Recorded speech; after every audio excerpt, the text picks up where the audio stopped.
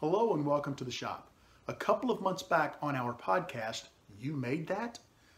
I made a declaration that I was no longer going to use a roughing gouge for turning pins.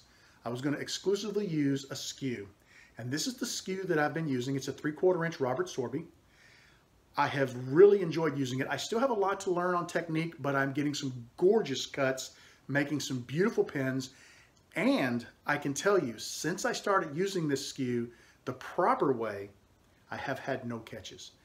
At some point in the future, I'll do a video to teach you guys how I like to use the skew. But today's video is, I've got a lot of people saying, show us how you sharpen your skew. And that's what I'm going to do. Now, I've been reluctant to do a sharpening video because there are so many purists out there who believe that there's only one way to sharpen a skew, one way to do anything. And I'm here to tell you, don't subscribe to that philosophy. They are not right. There are many ways to accomplish a task such as sharpening a tool. The main thing is, number one, safety. Number two, find a process that works for you and gives you an edge that you are satisfied with and gives you a gorgeous cut every time you use it. That's what I'm going to show you today is my method. It's not the only method. It's probably not the right method, not the perfect method, but you know what? In my shop, it gives me a tool that works very well. I'm very comfortable and happy using, and maybe it'll give you a starting point so you can start sharpening your tools and find your own method that works well in your shop. The first thing that I like to do before I sharpen any tool is I'll take a Sharpie and I'll completely color in the bevel on the tool. Once your bevel is colored in, it's now time to turn our attention to finding the perfect angle on our sharpening system. Now let's talk a little bit about the sharpening system I use. This is a Rikon low-speed grinder. That means it runs at 1,750 RPMs. I have a 200 grit CBN wheel, and I'm using the Wolverine sharpening system from One Way. Now, the proper way to find the angle or the bevel of your tool is to put your tool out here in the pocket. Now notice this. This is incorrect. See how this tool is at a, let's say, 45-degree angle roughly from the wheel? You want to flip it over. You want the tool to be square or at 90 degrees to the wheel. When we move it to the other pocket, we will rotate it, set it in this pocket, and then we can sand from this side.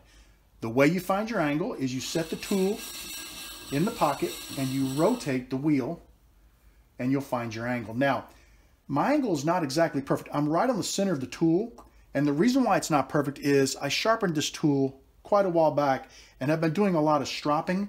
So this is the angle I'm going to use. This is the angle I set it to last time I used it. We're going to go ahead now and sharpen the tool. We'll start by taking the tool away from the wheel, starting the grinder and letting it get up to speed. I'm going to lay the tool on the grinder, moving it back and forth just a tiny bit. Then I'm going to rotate it to the other side. I don't want to stay too long on one side because I don't want to build too much heat.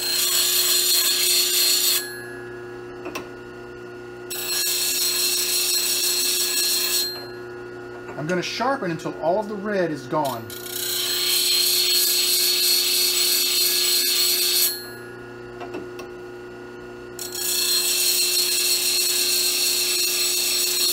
And with that, I've removed all of the marker.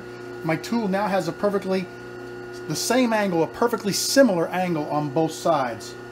I now have a really nice even edge on both sides of my tool, and I can feel this side, the burr. So this was the last side that I sharpened. You'll feel it with your finger. What we want to do now is we're going to use a couple of card files, and I'm going to work that burr back and forth until I actually can work it off of the tool. I'm going to use a little Windex. I found that Windex does a nice job as a stropping fluid. Just going to put a little bit on there, and you're going to find the angle, and you're just going to hold the skew at that angle, and you're going to work it in kind of a circular motion on the card file.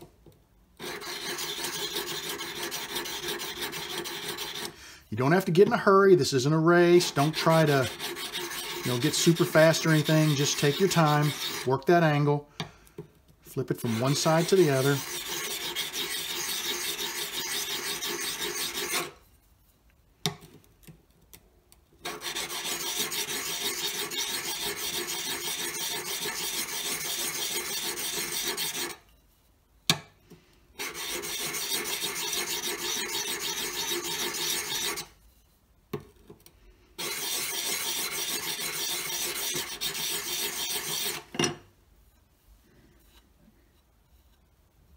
Now I can feel the burr much better now, all the way down the side of the skew.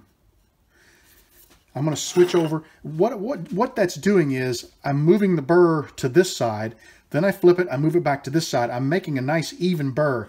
At some point, I guess in theory, the burr should work its way off. I generally work it to where I know that I have a nice burr from end to end, and then I use the strop to remove that burr. Let's put a little more Windex on our next file. I will find these files online and put a link to the Wolverine system, the files, and the strop I'm about to use in the description of this video. So if there's any of these tools you are interested in learning more about or taking a look at, possibly adding them to your tool collection, they will be in the description of this video.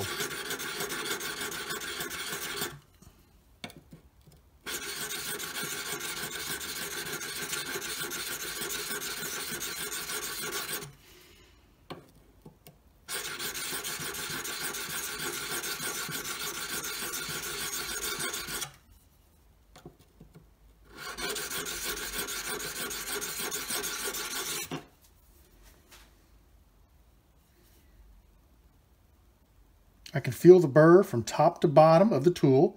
It's much finer than it was when I was sharpening on the first of the two card files. Now we're going to take this tool over to the strop and we're going to strop it. I use my strop in my drill press, and you can tell by how dirty it is. I've had this one for many years. I've stropped many tools on it. It's been a great addition to my toolbox, and it gives a super polished edge on the tool. We're going to first put a little bit of this compound on it. It comes with the strop. And now I'm just going to turn this tool so that I am sharpening with the bevel.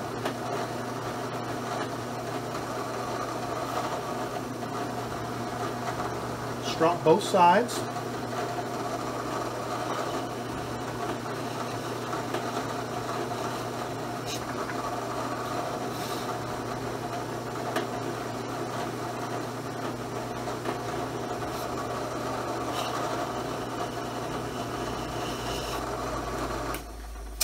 We'll grab a rag to wipe the compound off of the tool. I can tell you that if you do not clean the tool, that dark compound will transfer to your lighter blanks, and it just continues to grow. It's like anti-seize. It just doesn't disappear. Okay, we've got a super sharp edge on this tool. I want to give you a demonstration of just how sharp this tool is. I'm just going to basically run it up my arm. And look at that, it takes the hair right off my arm. It is razor sharp. Stropping the skew will give you a shiny finish on your tool, and the more you strop it, the shinier and the smoother that tool edge will become. I've chucked up a piece of wood here, and I'd like to go ahead and take a couple of quick cuts just to show you how sharp this skew is.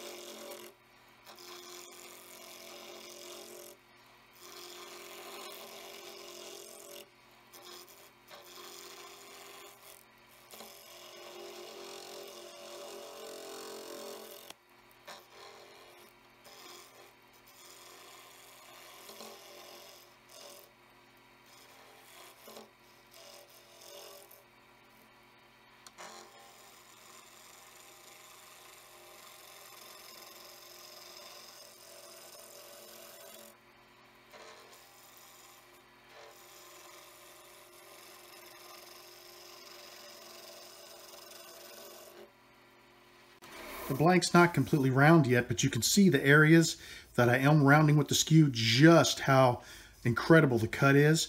We'll go just a little bit longer. We'll get this blank trued so we can take a look at how it turns out when it's fully round.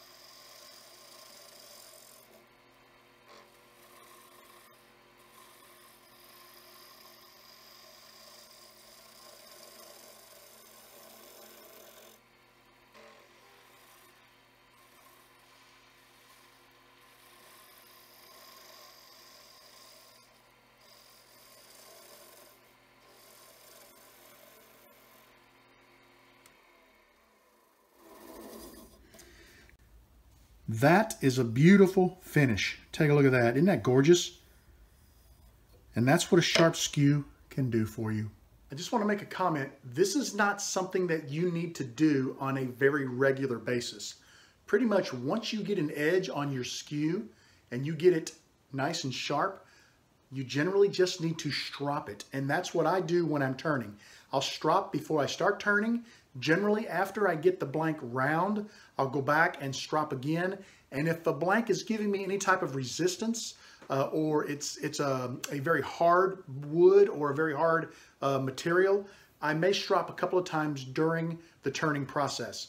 And generally, if I'm getting close to finishing a pin and I want to take it right down to the bushings, a lot of times I may stop, run it over the strop just to make that last finishing pass.